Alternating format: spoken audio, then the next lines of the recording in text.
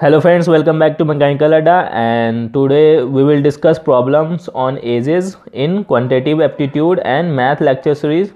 So problem on ages जो हैं ये mainly दो टाइप के इसमें क्वेश्चन होंगे that will be based on average and ratio. तो ये दोनों बेस्ड जो क्वेश्चन होंगे एजेस के वो हम पूरा डिस्कस करेंगे with concept and short tricks. Okay, so start करते हैं.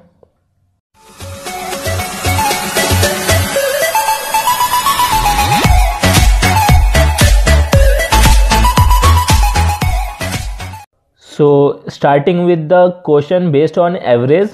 So first question here is 5 years ago the average age of husband and wife was 23 years and today the average age of husband, wife and child is 20 years. So how old is the child?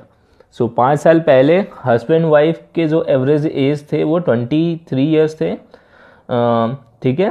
5 वर्ष पहले पति पत्नी की औसत आयु 23 वर्ष थी. वर्तमान में पति पत्नी व बच्चे की आयु 20 वर्ष है, तो बच्चे की आयु ज्ञात करनी है.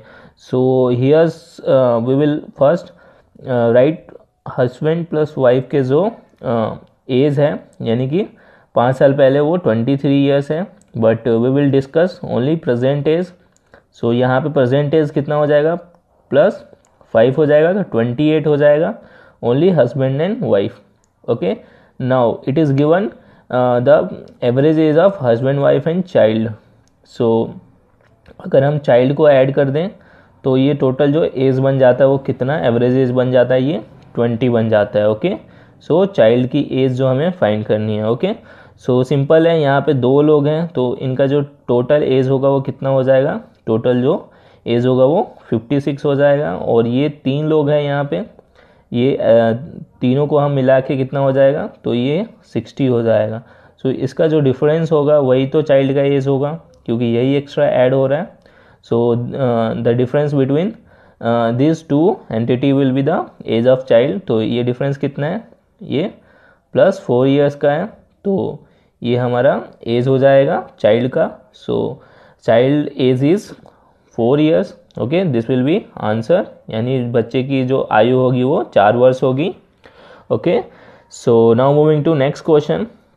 Next question is 3 years ago the average age of family of 5 members was 17 years. यानी कि 3 साल पहले जो 5 मेंबर की फैमिली है उनकी जो एवरेज एज है वो कितनी है, 17 ईयर्स है. सो 3 वर्ष पहले 5 व्यक्तियों एक परिवार की औसत आयु 17 वर्ष थी. सो अ बेबी हैविंग बोर्न, एक बेबी बॉर्न होता है. वर्तमान में परिवार तथा एक बच्चे की औसत आयु उतनी ही है, तो बच्चे की आयु ज्ञात करनी है.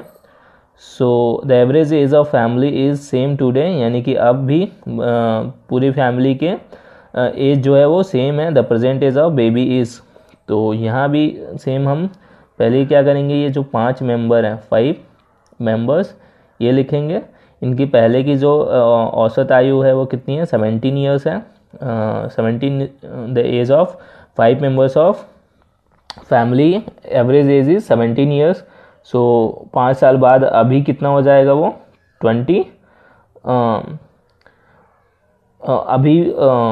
अभी भी टोटल जो है वो कितना है, 17 ही है, बट यहाँ पे ये 3 years एगो. ओके, तो ये 3 साल पहले का दिया हुआ है, तो अभी प्रेजेंट में कितना हो जाएगा, प्लस 5. ओके, सॉरी प्लस 3 हो जाएगा, 5 नहीं है, सॉरी.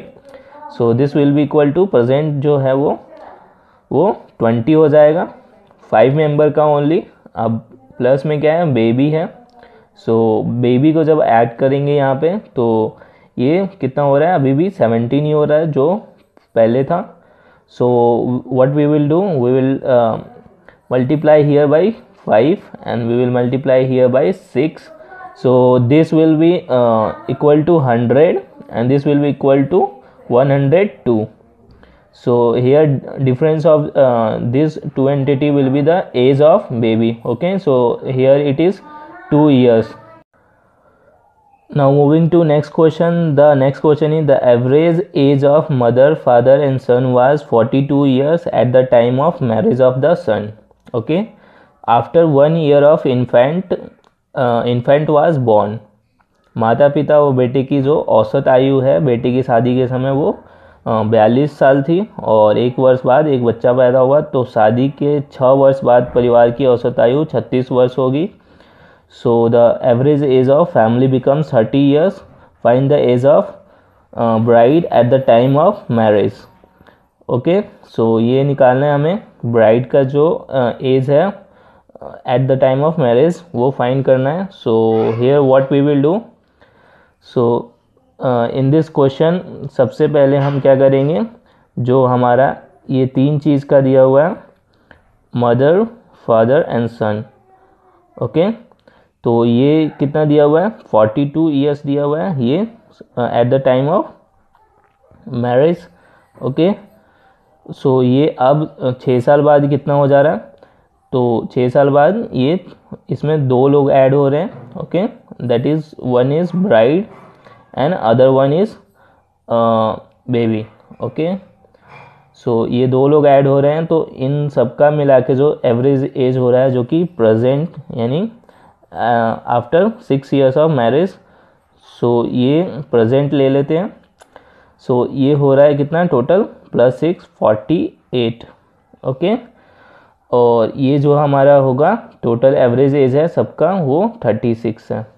ओके, सो ये इसका एज निकालना है जो ब्राइड है here. So we have to find the age of bride. सो सबसे पहले क्या करेंगे, इन दोनों का सम का जो एज होगा अभी निकालते हैं। तो यहाँ से हम कितना मल्टीप्लाई करें, multiplying with 3 that will be equal to 144, and here we will multiply by 5 that will be equal to 180. So the difference of their this age will be equal to their sum age of sum of their age। तो ये हो जाएगा 36 difference. तो ये इन दोनों का as है। सो जो बेबी है वो after 1 year she was born, तो ये जब 1 ईयर है तो इनका जो एज होगा वो कितना होगा, बेबी का वो 5 होगा। So therefore bride age will be 31. Okay, bride age will be here 31. 31 plus 5 will be 36. But the age of bride at the time of marriage निकालना है। So what we will do, it's been 6 years of their marriage, तो क्या हो जाएगा ये 6 minus कर देंगे। So bride age will be 31 minus 6, that will be equal to 25 years. This will be answer. Okay, so answer of age of bride will be 25 years. Okay, now moving to next question. Next question is the average age of 4 brothers is 12 years. If the age of their mother is also included, the average is increased by 5 years. Okay, so यहाँ पे 4 brothers हैं। Okay, so इनकी average age है वो कितनी है, 12 है, और साथ में अगर मदर की एवरेज एज अगर हम ऐड कर रहे हैं मदर की एज, तो एवरेज जो एज है वो कितना हो जा रहा है, +5 ईयर्स इंक्रीज हो रहा है, यानी 12 + 5 this will be 17. Okay, so what is the age of mother, so this we will multiply this by 4, this will be equal to 48, and here we will multiply by 5, so this will be equal to 85. So the difference of 85 minus 48 will be age of mom. Okay, so ये हो जाएगा 37. So the age of mother will be 37 years. Okay, so this will be the correct answer. Now moving to next question. Next question is the average age of group of 20 girls is 15 years, and the another group of 24 boys it is 24 years. So 25 boys के जो average age हैं वो 24 years हैं। The average age of 2 group mix together, अगर दोनों को mix कर दे तो क्या होगा, तो सबसे पहले इन दोनों के जो एवरेज एज हैं क्या करेंगे, निकालेंगे। तो टोटल जो एज होंगे वो हो जाएगा 20 × 15, और जो बॉयज़ के होंगे वो क्या होंगे 25 × 24, और टोटल स्टूडेंट कितने हैं, ग्रुप में टोटल लोग कितने हैं, 20 girls and 25 boys. So this will be our 20 × 15 will be 300, and 25 × 24 will be equal to 600, and this will be upon 45. So this will be 900 upon 45. so it is equal to 20. So the average age of two group mixed together will be 20 years. So option number 2 is given here. So ये हमारा correct answer हो जाएगा option 2. Okay, so now moving to next type. Our next type is the problem based on the ratio.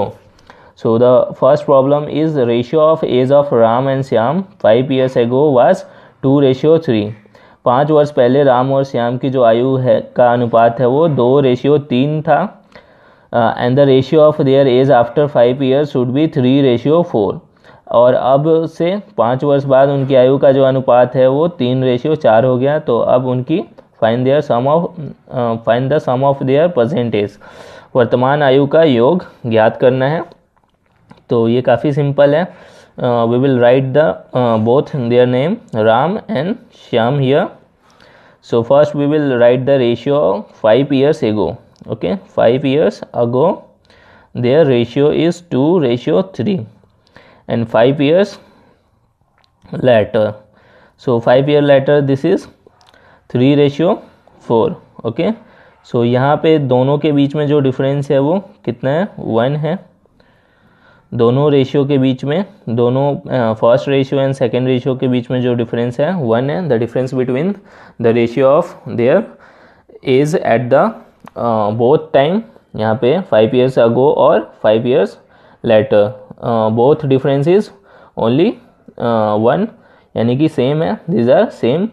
सो इसके लिए हम क्या करेंगे, अब हम देखेंगे कि राम का जो एज है इन इंटरवल ऑफ 10 years, ये कितना है, 5 years ago and 5 years later, this will be equal two interval of 10 years.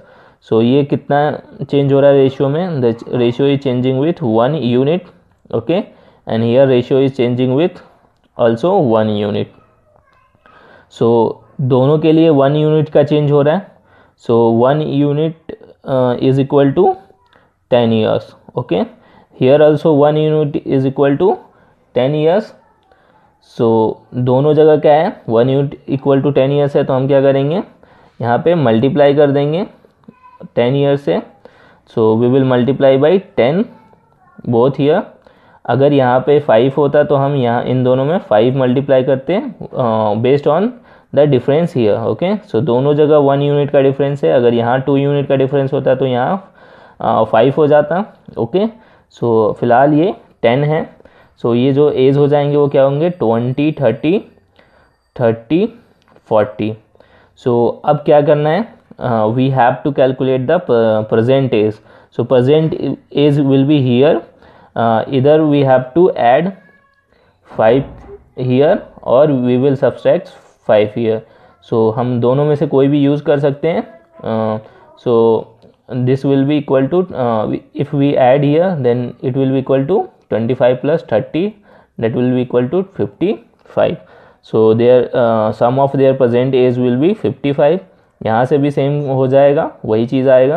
Okay, so now moving to next question. The age of Ram is 4 times his daughter and the age of Ram was 9 times of her daughter 5 years ago.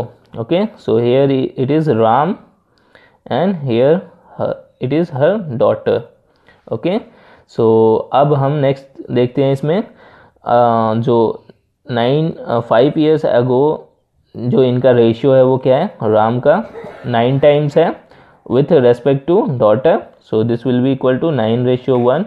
And now there present as, so present as will be equal two will be 5 times her daughter. So this will be 5:1. Okay, सो यहाँ पे हम देखते हैं difference जो है ये 8 है और यहाँ पे 4 है. सो यहाँ पे डिफरेंस है वो काफ़ी, सॉरी ये 4 है, ये 4 times है. सो ये जो डिफरेंस है वो 3 है.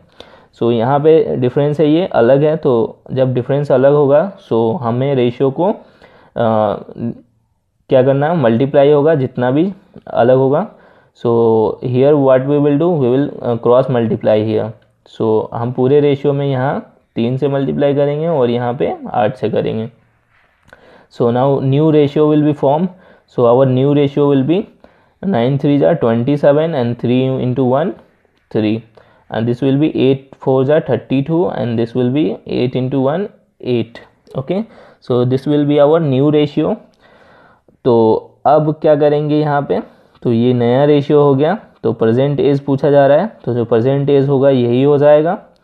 जो राम का जो प्रेजेंट एज होगा 32 ईयर्स होगा, और जो श्याम का होगा, जो डॉटर का होगा वो कितना हो जाएगा, 8 ईयर्स हो जाएगा। ओके, सो यहाँ पे सेम कैसे हो जा रहा है ये समझा दूँ। ओके, क्योंकि अभी सॉल्व नहीं हुआ पूरा। सो सेम इसलिए होगा कि यहाँ पे हम क्या करेंगे, ये जो डिफरेंस है, ये दोनों रेशियो के बीच का जो टाइम डिफरेंस है वो क्या है, 5 ईयर्स का है। तो यहाँ हमारा 5 ईयर्स है, और जो रेशियो में है राम का जो डिफरेंस है वो रेशियो में है वो 5 ईयर्स है। ओके, सो ये 5 यूनिट हो गया, और यहाँ भी क्या है 5 यूनिट है। So this 5 unit is equal to 5 years, so 1 unit will be equal to 1 years, and here also 5 unit is equal to 5 years, so 1 unit will be equal to 1 years. तो हम क्या करेंगे, यहाँ पे 1 से मल्टीप्लाई करेंगे, सो इसीलिए ये सेम रेशियो रह जाएगा। और यहाँ पे परसेंटेज पूछा गया है, तो 32 into 1 will be 32 and 8 into 1 will be equal to 1। Okay, so 32 father का एज होगा राम का, और डॉटर का 8 होगा। Okay, so now next question is the ratio of as of Meena and her mother is 3:8 and find the ratio of their age after 4 years. If after 10 years their age difference will be 35 years.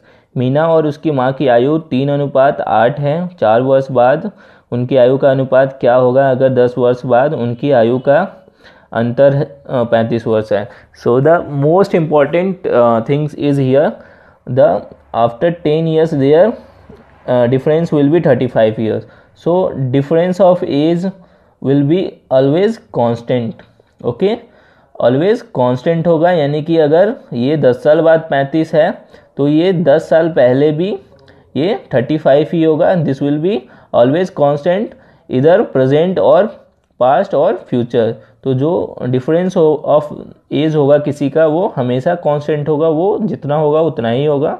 Okay, so if it is 5 years age of a child and father age is, for example, okay, 35, so their difference is 30, and after 5 years this will be 40 and 10, still here the difference is 30. okay, so जो difference होगा वो हमेशा constant होगा, इस चीज़ का यहाँ पे ध्यान देना है। now moving to question here, their ratio of present age is 3:8. So this will be Meena and her mother. Okay, so their ratio is 3:8. Okay, so here ratio of their the difference of their ratio is 5 unit. Okay, and this 5 unit is equal to 35, so 1 unit will be equal to 7. Okay, now we will find their percentage. So percentage will be multiplied by 7, so this will be 21, and this will be 8 7 the 56.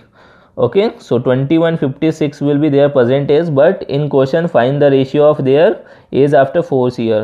We have to find the age after 4 year. Okay, so after age after their 4 years will be 21 plus 4 will be 25, and 56 plus 4 will be 60.